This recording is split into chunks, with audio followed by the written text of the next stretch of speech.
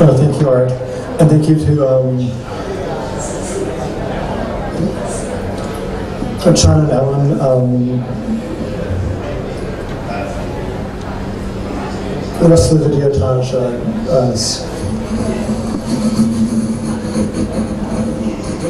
staff really help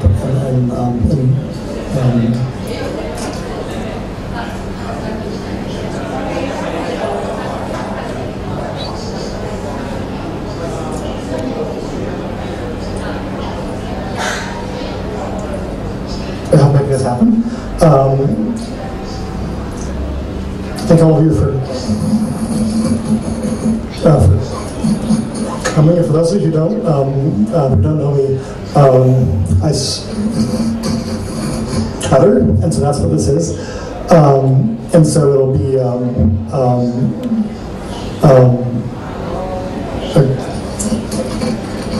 kind of a thickening of the media of speech here. We'll add a Elliot Tort element to my talk. So hopefully we can all embrace it as a randomizing factor and not too much of a barrier to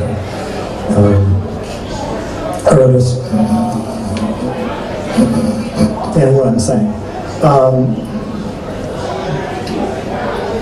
Okay, so here we have a recreation of the original score for something by John Cage called 4 minutes and 33 seconds. This chord here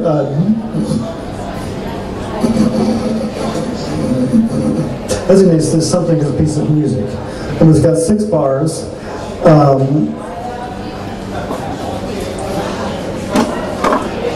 Of 6 measures each and 6 beats in a measure. As opposed to it's even divided into 3 movements. We see, however, the measures are all rests.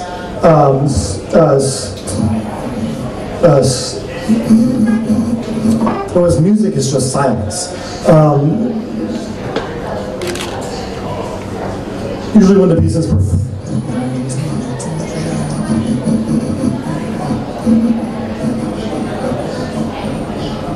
it's on a piano, and it begins and ends with the lifting and the closing of the lid.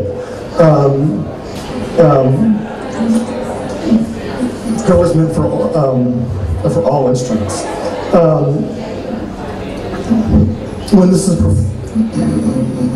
performed, it's not that the audience hears nothing. What they hear is the sounds in the room, and the sounds of themselves and each other shifting nervously and whispering and wondering what's happening. And they ought to realize the framework and the context in which a musical performance happens. And so here we see David Tudor performing the first piece in 1952. And with the wry smile of the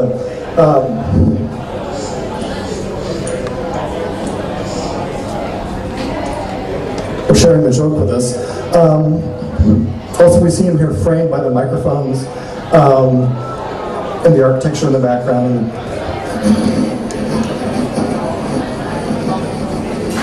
Piano and all the apparatus which goes into making this music and making it a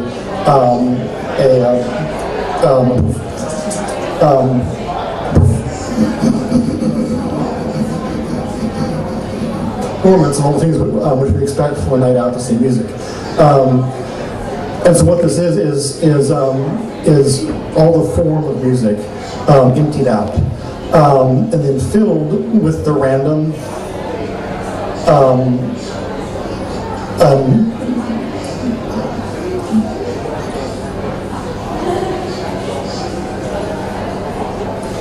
random sounds of chance and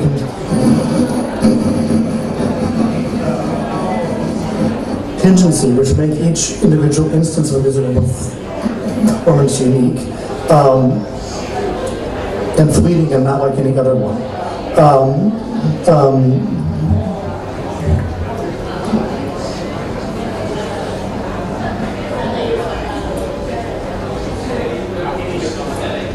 so therefore what this is, besides music, is an event or a thing which happens, and one of what John Cage would call happenings.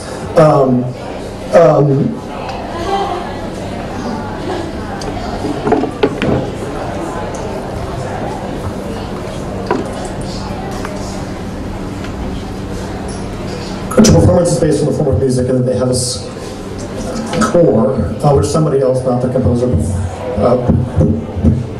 performs. And then each performance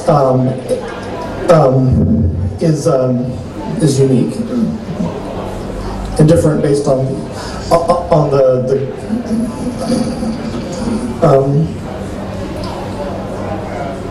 randomness of happenstance. And also the improvisation and interpretation, and the reading and misreading by the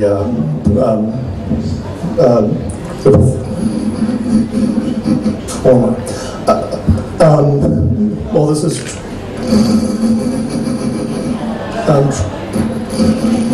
true of all music, most conventional music. The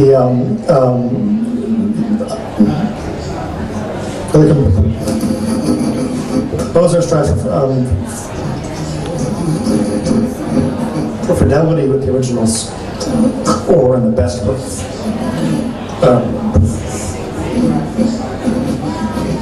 of the intent. In Cage's work, there's this operation of chance is embraced and used to make these performances each individual, and none of them are the site of a kind of essence of the art piece. There's no object, and so there's these performances therefore move from being music into being art, but there's a new art which has no objects in it. The notion of motion and performance already existed in art at this point. Here we see Jackson Pollock engaged in the practices of action painting, where the marks on the canvas become the index of a moment in time and a motion of the body. In this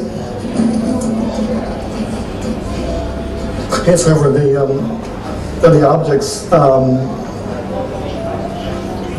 are paintings, and the marks are seen to be the marks of genius, or the marks of the expression of Jackson Pollock. As this in many ways comes out of the impressionist interest in brushwork and technique, which here is advanced into making the painting,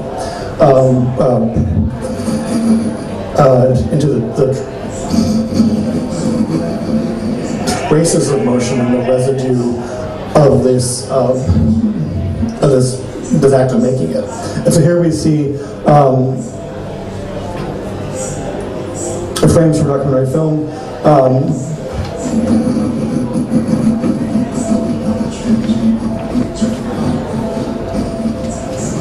By Hans Namath, in which Pollock paints on glass just over the camera, and we see a painting being made. And this, I think, is actually like one of the most interesting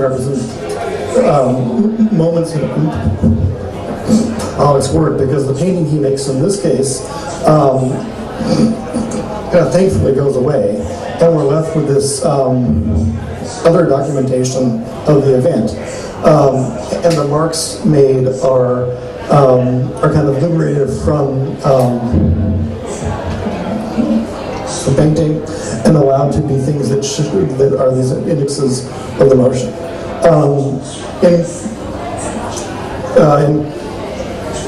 Cage's work, the object disappears altogether, and his relationship to performance actually comes out of another tradition.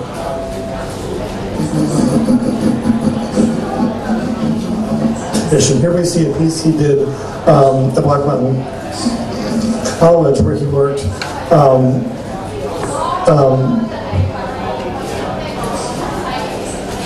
as an instructor in the 50s, and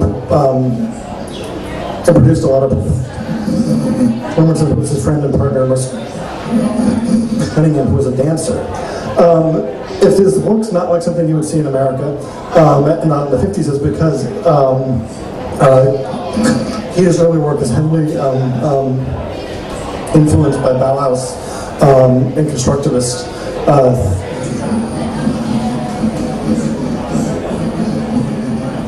theater practices.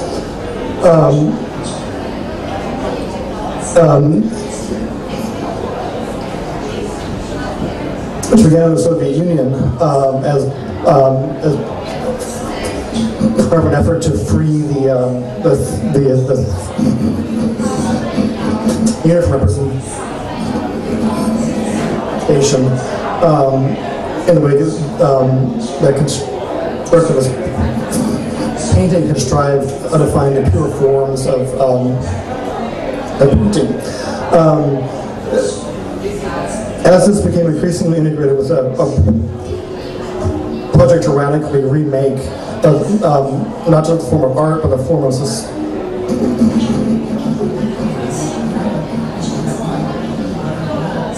in general,